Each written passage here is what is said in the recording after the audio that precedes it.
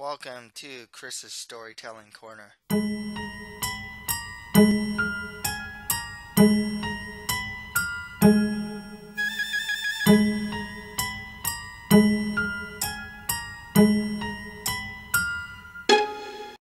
This is Christopher Muldong. Today I'm going to do a reading of Homesickness, pages 7 to 10. Be sure to also check out my manga review for Dawn of the Arcana, volumes 4 to 6, and my movie review for The Guardians of the Galaxy, volume 2. Next week, I'll have a manga review for Dawn of the Arcana, volumes 7 to 9, and a reading of Homesickness, pages 11 to 15, which will end the short story.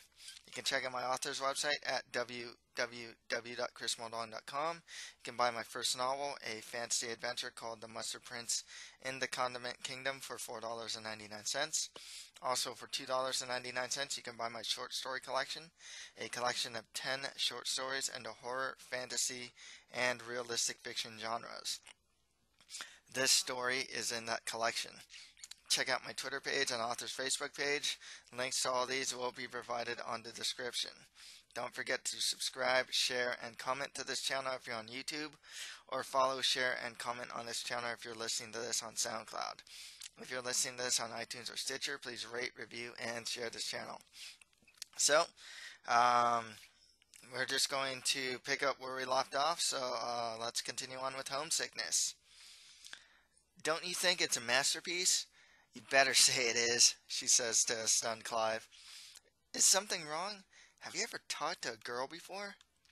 Words finally come out of his mouth. Yeah, I've talked to some girls, like my mom. She looks at him in disbelief. Did you need permission from your mommy to go play today? She says patronizingly. Not really. She's off on a trip, but she's always hounding me to study, he says to her while looking down at the asphalt floor. Yeah, I hate sitting around and reading some dumb textbook all day. Smell this fresh ocean air. I have to be out here. Clive smells the air, but only gets a whiff of spray can fumes. You're funny. What's your name? I'm Clive Hollowoak. Well, Clive Hollowoak, I'm Katherine Freerebel. Everyone calls me Kat. Oh, so what are you doing here? Isn't it obvious? I'm some bad girl that's tagging this wall. You know, the ones that your mom probably told you to stay away from, she says with obvious sarcasm. Okay, he responds without knowing what else to say and totally missing the sarcasm. Clive looks at her brown eyes and starts to step backwards. I can't actually let you leave now that you've seen me vandalize the place. I guess I got no choice. Here, catch, she says as she tosses the spray can to him. Your fingerprints are on that thing now, so you might as well put your touches to this museum-quality masterpiece. Clive looks at the black spray can, and then at Kat. He then says jokingly, I don't really like this color. He puts it down. Well, I don't have any pink spray cans on me at the moment. Nothing wrong with pink. It goes with this sunflower woman thing that's on here. Kat laughs with an almost childlike innocence. I knew there was a personality somewhere in there. So what are you doing here anyways? Shoot! I'm supposed to check out this movie. Clive checks the time on his cell phone. Yup, it's halfway over already. Sorry, can you check it out tomorrow or something? Why don't we just hang out instead? I guess we can do that. What do you want to do? You're my partner in crime, but you haven't done anything yet. Clive looks at the spray can and picks it up. He examines the picture carefully, then sprays zigzags below its nose where the face is supposed to be. So, if it's a lady, then she's got a mustache. If it's a sunflower, then it's in water or something. We'll leave this painting here for all to see our glory. Right now, though, I know a place to get some inspiration. After throwing the spray can in the dumpster, they walk along the sidewalk. As it gets closer to night, empty streets and sidewalks can be seen for miles, as if the residents have been abducted. This is kind of spooky. Where did everyone go? Clive asked. The ghosts got them. They always come out when the sun's gone and takes everyone back to their homes. Wait, are you serious? Yes and no. I mean, there are no real ghosts. Well, none that I know of from here. But the ghost of sleep always comes by to pick up the residents. Everyone's pretty old, and there's really not much for them to do at night, so they just go home around this time to sleep. Or maybe watch a little TV, then sleep. They reach a small building at the corner of a plaza with the lights still on. Seeing through the windows, pictures and photographs line the walls. Plaques of the artists or photographers sit on the stands, giving a brief overview of their work. Is this place still open? Clive asked. Yeah, don't tell anyone, but the owner sleeps here. They go inside, and an old man who appears to be in his 60s or 70s sits at the front desk. Seeing the two, he lifts himself up out of his chair and approaches them. Readjusting his glasses, he examines Clive to his obvious discomfort. Is this your friend, Kat?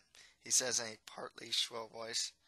Yeah, I guess you could call us friends. His name's Clive Hollowoak, she says with a mischievous smile while looking at Clive. Well, Clive, I'm the owner of this fine establishment. My name is John Barker. Call me old-fashioned, but I'd appreciate it if you young people referred to me as Mr. Barker. No funny nicknames either. Hi, Clive says. Not much of a talker, is he? Mr. Parker asked Kat. It'll take a while, but he'll open up eventually. Well, you probably know this place better than I do, so look around but don't touch anything. As they walk around and observe the exhibits, Clive notices something. Is it just me, or are most of these displays photographs? Clive asked. Yeah, it's not just that, but most of the photos are local, and a lot of the photographers are locals as well. They continue walking through the seemingly endless amount of rooms. This place is actually pretty huge. I couldn't tell from the outside, Clive says. Yeah, this was actually just one shop converted into a museum. Somewhere along the way, Mr. Barker brought the two shops next to him, and now it's this hidden treasure of the town. They continue looking through the photographs, and Clive closely examines one. This beach is from a war movie that I've seen. That's the beach from this town. We should go there one of these days. How about tomorrow? Didn't you want to watch that movie you missed? I'll watch it with you since I kind of owe it to you. You want to watch a French film with me? Are you even used to reading subtitles? Clive asked, legitimately perplexed that someone other than him would want to watch a foreign film. Hey, I'm not illiterate. I can speak and read English, she says frivolously. They leave the museum and stand around outside. So, French movie tomorrow night, right? Kat asked. Okay, can I get your number? He asked her while trying to act aloof. She tells him her number, and he now has someone else's number besides his immediate family in his phone. So, that's all for today. If you like this, don't forget to subscribe, share, and comment to the channel if you're on YouTube, or follow, share, and comment on this channel if you're listening to this on SoundCloud. If you're listening to this on iTunes or Stitcher, please rate, review, and share this channel. Thank you for listening to this reading. Next week, I will review Dawn of the Arcana, Volumes 7 to 9, and have a story reading of Homesickness, pages 11 to 15, and finish up this short story. Thank you, and until next time.